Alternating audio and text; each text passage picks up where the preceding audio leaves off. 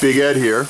We have our cases right now tumbling on a Hornady tumbler right here. So we'll get ahead and shut it off in about an hour, maybe an hour and 20 minutes. Go ahead and shut it off and strain them out of there and see what they look like. So the first thing we're going to do is we got to get a little lube on these things. I'm going to use a little one-shot case lube by Hornady right here. I love this spray stuff. It's a little easier than the pad, a little quicker. So just give them a quick little spray. Then what I do is I just roll them around a little bit. Give them another little spray. And then roll them on back. That's pretty good right there. So we'll go ahead and start resizing some of these. So the next thing we will need are our lead dies. I love buying the set of 4. You just have a little more versatility with them. So we have our factory Lee crimp die, our powder through expanding die, and expand so you can seat the bullet. And that is our sizing die right here, and de-priming die. Then next we have the bullet seating die. So the first die we're going to use is the full length resizing and de-priming die. So we'll go ahead and we will screw this into our RCBS press right here. Basically the way you want to do this is put the shell holders already in here. You can see it moving down there. Just pivot it where I like it. And put the ram in the upward position. Screw our die all the way down finger tight. So we've got a few cases here we're going to resize. First, just slip them into the little shell holder down there. And you can see our die is all set up. Just give the lever a pull. See the primer has popped out, goes out of the back of the ram, falls into that channel, and goes on either side of the collection basin right here. And that's it right there. That is a de-primed and resized case. That is number 51, and we're going to do 100 today. Bring you folks along for the ride. So there's another one. I'm just going to do a few close-up. These are one of these nice colored ones that I think are pretty neat.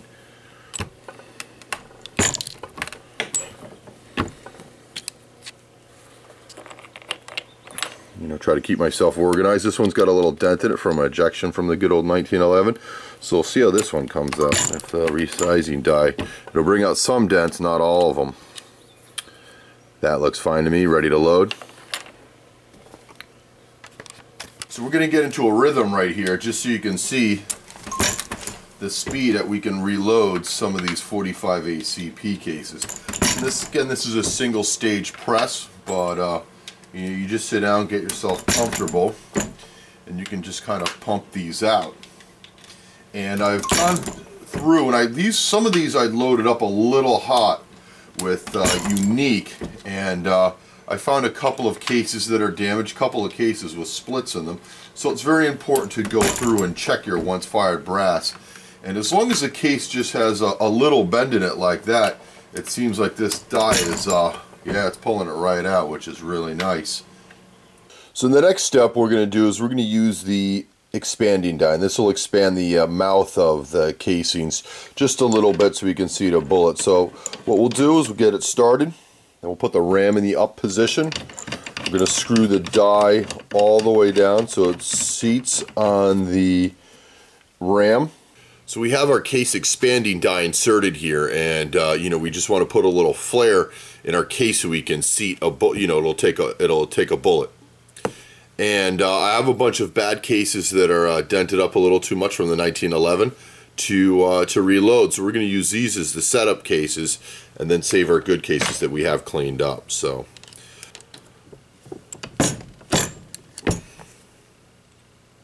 that's it. Yeah, so we'll bring it back. It's basically just a trial and error thing.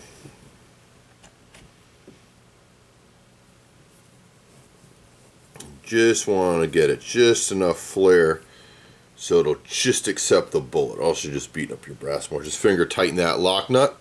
Then let's go ahead and get a fresh case here and give it a roll. One that's not too badly dented.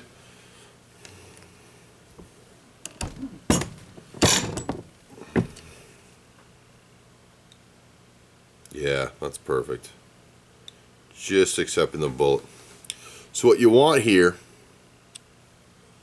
Basically, you're just able to place the bullet here, but you can basically just see it's just accepting the bullet. That's what you're looking for. Yeah, might even reload that case. That one just looks nice. That's it right there, and we're using these are zero. These are full FMJ bullets, right? Full metal jacket bullets right here. Bought these on Gun Broker. Got 1,000 of them for with shipping $150. And these are, you can see the back of the lead's exposed, but that's these are swagged, and these are FMJ. So these are really nice bullets. I just ordered some more from the same seller on Gun Broker, and so we're happy with these. So we'll go ahead and gonna get a couple of these going right here. So the next thing before we start expanding all the necks on these is we're going to use our little primer pocket cleaner to clean out all the primer pockets, and we're going to do a before and after on this. You see, it's got one end of the little tool is for small primers and the other end is for large primers.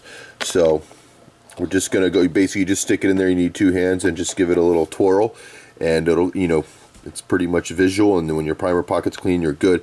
And I'm going to go ahead and most of these look pretty dirty. I'm going to probably hit every single one of these, and then we'll do a quick shot when we're done. So now I'm getting ready for my second stage. So we have our resizing die in here. We have our large primer cup right there. Then we have our primers, and we got all of our cases right here. You can see we've already got one done. So what we'll do is we have our case right here. We'll take it. And we have clean the primer pocket on this one. We'll insert it. We're opening up the mouth, and then we've inserted a little primer in the primer arm. I much prefer to prime on the press because you can actually feel it. You can actually feel it priming. It's beautiful. Just I always run my finger over it, make sure it's below the head of it, and it is. We have a good one there. So we'll get another one ready here. This one's been cleaned. Put it in there. Open up the mouth. Grab a little primer from our tray. Put it in our arm. Prime it. There you go. Very nice.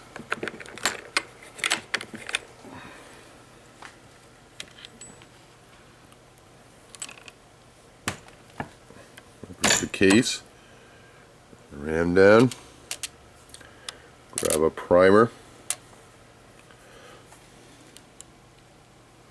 put in the primer arm.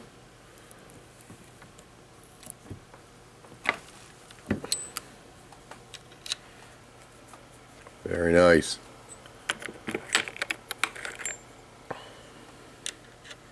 So you pretty much probably get the drift here.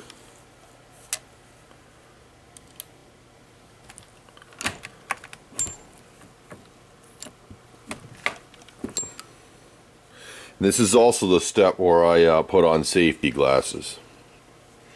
You know, because you're dealing with primers. As soon as you pull out the primers and the powders, it's time to put the safety glasses on. Can't hurt. So I'm only using one hand right now, but usually when I have two hands going, I'll use both hands, and I can get into a pretty good rhythm with two hands here. But it's a little tougher with one hand.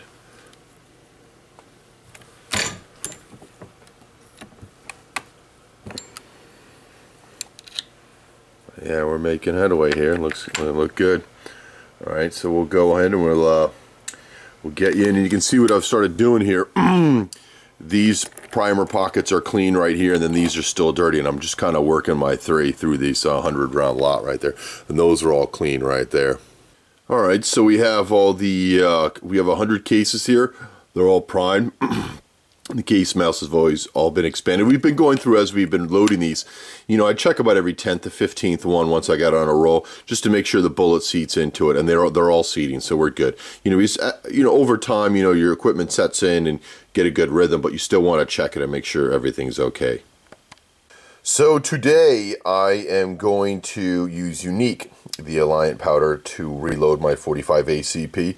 Just on a note, my last batch of 100 I put them up to 6.5 grains of unique, which was the max charge in the Lee book. Those were too hot. Out of I want to say the 50 cases I shot, 7 of them were split. It wasn't good. And then there was a couple. The ejector was making a mark in each case, so they were a little, and they felt hot when I was shooting them. So they were a little overpressured.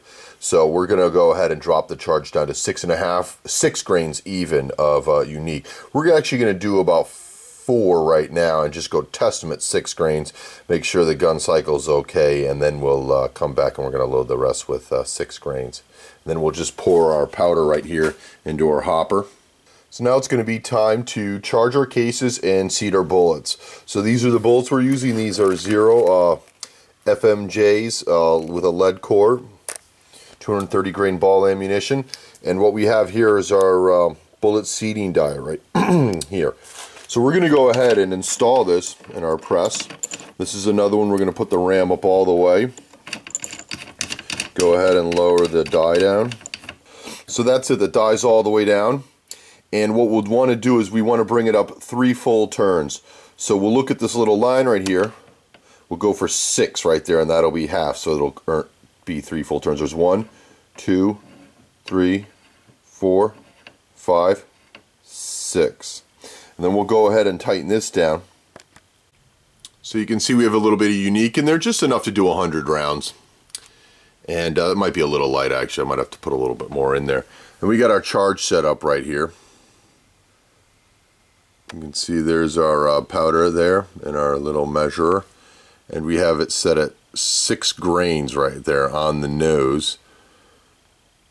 And you can see we're pretty close to 0. I'm not quite there, but with these powder measures, you can never really hold. Very difficult to hold right on 0. So if it goes up to 6.1 or 6.2, that's fine. I'm under the 6.5. I wanted to be away from that, and so I'm happy with that. And it's pistol ammunition. It's right in the middle of where they're calling for. So if it's a 1/10 of a grain up or down, it's okay. So we'll go ahead and we'll load some of these up. So we've got our cases right here, so let's go ahead and charge a case. Go ahead and seat it. We'll pull our priming arm out of the way. We're going to place a projectile on top. So what I've done here is we've inserted the bullet seating die, and I've backed out the seater right here, so I know he won't seat it all the way. So let's go ahead. I can tell by looking at it that's long. This is good to take a look at right here. The Lee manual maximum overall case length is 1.275 inches right there. So we're going to go just below that. So this one I can tell is already, that's a little too long, so we're going to go ahead and lower it. Just tell by looking at it. That's a little too long. Go ahead and lower that. Start measuring.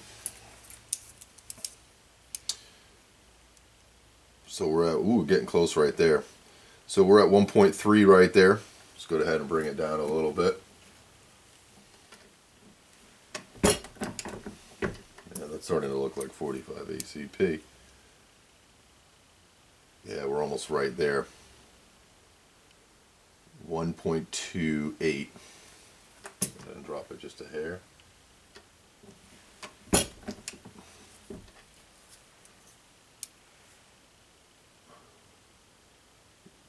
.27. That's it right there. So we're gonna leave it right there, and our lock nut's tight, and that'll stay where we've left it. So that's good. So we're gonna go ahead and start loading a couple of these. And what we will do is we'll inspect each case, make sure it has enough powder in it. It does. We will go ahead and we're gonna check the first two and keep on checking. Make sure we're loading correctly here.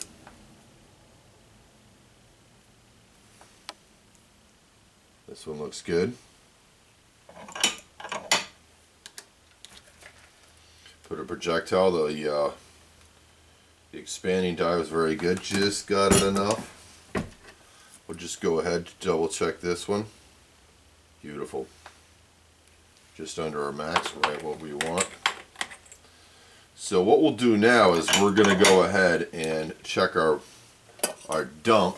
You know, after a couple of pulls on the lever, you want to make sure we're still throwing the same powder charge.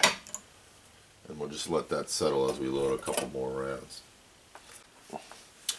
So just wanted to show you the rhythm here. You know, drop the powder charge, seat the charged case in the press, and then go up, seat the projectile. Give it a couple, that one wasn't seated on there straight, so what I'll do is I'll just go ahead and give it a couple taps in there to try to center before I mash it all the way down there. And it basically keeps the case alive a little longer, and won't deform the case. But we just checked our charge about 10 rounds ago and checked our overall length, and we're good, so I'm happy. And that's always a good thing. And so just wanted to kind of show you the speed we can get here. We're making a few different steps here all at once, you know, to reload. And you won't get a without a progressive press, you know, it takes a little longer, but I don't mind it, you know, and it's quite rewarding once you're done reloading your ammunition. But you know, check each one, make sure your powder charge is good. I can actually see it falling through the little green window right here, and that's what it's for, so you can see it scoot right through that window and drop into the case. But that's it right there. We're rocking and rolling.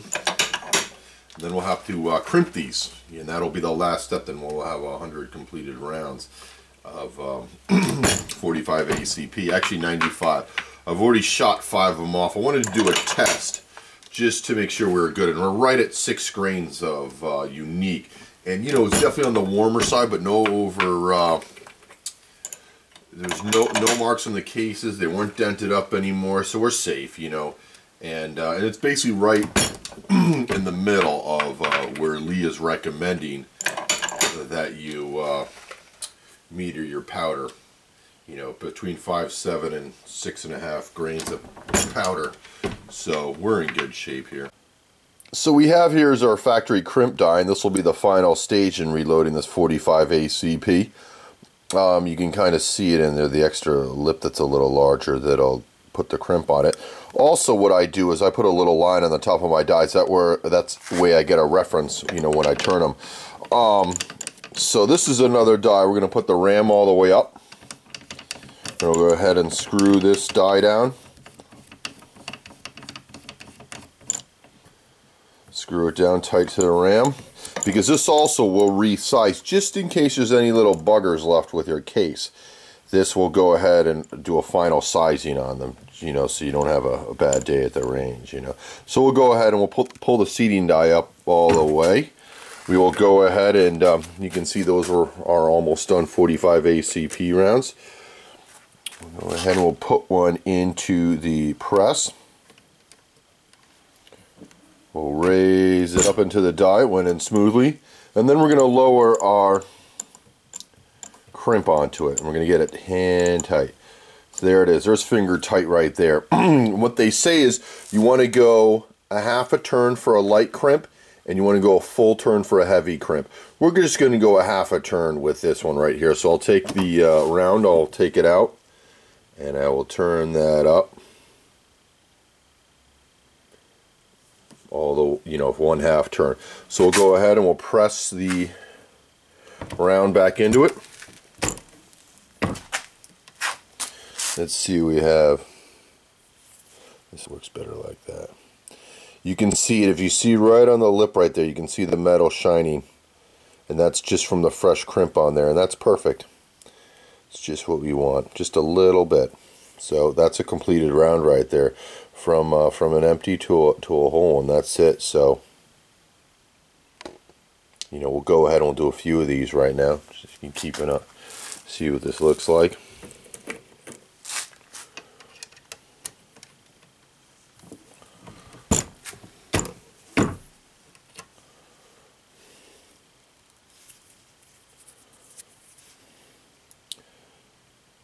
See if you can see it. Yeah, you can see. I can see it.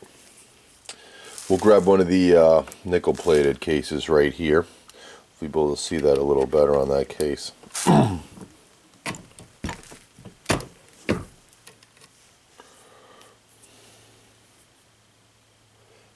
you can see. Whoops, you can see that.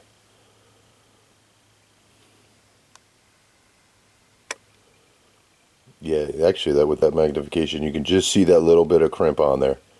That's just what you want.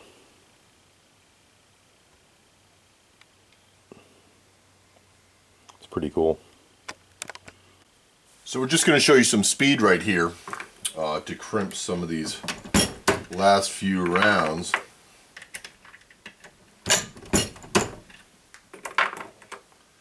How quickly we can try to get it done here. You know, and I like to do 100 at a time to keep my focus, but you know, you can see each step. You know, we put the round in the die, and we've used all 4 dies today. And I'm excited about these rounds. These are, you know, 6 grains of unique, maybe a touch light, touch heavy, but you know, we test fire them, and we, you know, 1/10 of a grain up or down on pistol ammunition I'm not too concerned about, but that's it. That's the last round. So those are the finished rounds right there. That's the process from start to finish. So we have resized, reprimed, filled the case with smokeless powder, and added another projectile, and then crimped it all up, and then we have a completed rounds of ammunition right here. So we're ready to roll. We've got some more range ammo. So the next thing I wanted to show you, this is very important. You can see what I've written down here. These are the first ones with this new book of mine that I've started to reload. 230 grain full metal jacket ball ammo, 6.5 grains of unique. Those were shot 50, a little too hot. We had about 7 split cases in 50 rounds, so that's pretty good. None of the primers failed. I was surprised we're even flattened out, but it was beating up the case end. These CCI primers, I think, are pretty strong. So this is what we did today. That was our range, 5.7 to 6.5 grains of unique for the 45. So we went with 6 grains of unique, and we tested out 5 of those, and they're right on the money. So, and then I have another area over here, and I'll write my notes down here, and you can see here's some of my 9mm I've done recently, and I've worked up my loads, 6.3, 6.6, 6.8 with the HS6, and then I have some H6.8 right here with the FMJs. Also, these are 6.8s or full power loads, but those were in beautifully in both the P226 and the G19. So, and you can see my notes right here. Good load, G19, shot 10 out of that, and then I did 40 out of the P226, 100% reliable. The other thing I wanted to note too was these heavy ones with the 45, those were 100% reliable too. Did I write that down? No, I didn't. I have to add that in there, but that's very important too. So, and actually what I believe I'm going to do here, I think I want to sell these on Gunbroker, because I don't need to beat up my gun. I have other plus P hollow points. I don't feel the need, so I'm going to go ahead and list these on Gunbroker. And I will post a link right here, and I'll ship them for $10, and I might start them for $10 so somebody can get, you know, some nice hand loads. The other thing that's pretty cool about these that I like a lot is that these were some of my original casings, and they're very well cleaned, but some of the staining on the case is, you know, has really left them quite neat looking. But I believe me, they function perfect, and I didn't have any problem shooting these loads, except for I'll call them a plus P. But and then we got there's a couple of nickel coated cases in here that are nice new ones. We got some nice shiny ones, but then you know, there's some old nice, you know, some ones that have really, you know, some neat coloration on them, almost like a case hardened color. But that's the last step right there. You want to label the box that they're in, because you know, if they sit for a month or a year or 2 years or 10 years, you know, you want to be able to remember. You don't have to write down the caliber. I mean, if you can't look at the back of the case and figure out what it is, you know, maybe you probably shouldn't be reloading. But the big thing that's really important is 6 grains unique right there, 230 grain FMG 0 bullets. You know, you could also write down the primer you use, because, you know, right now it's just a stainless steel primer stuck in there. But all the primers I run are all CCI. I have one thing of Remington, but that's for some bench rest 308. I'm not super concerned about those. but that's very important to do. Folks, if you like this video right here on reloading the 45 ACP, give me a thumbs up. Feel free to subscribe and post any questions below. That's what we're going to be running them out of right there, the good old 1911. Post any questions below, and get to them quickly. Give me a thumbs up, subscribe, share them, and thanks for watching.